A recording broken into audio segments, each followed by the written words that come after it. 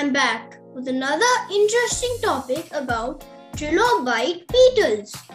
When it comes to female Trilobite Beetles, everything about them is weird.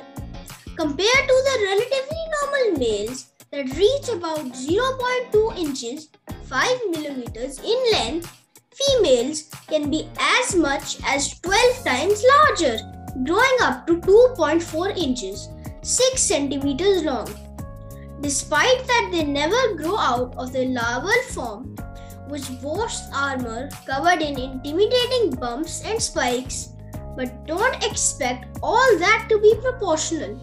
Their heads are extremely small in comparison and can be pulled inside their shell-like thorax for protection. That was all for this week. See you next time. Bye.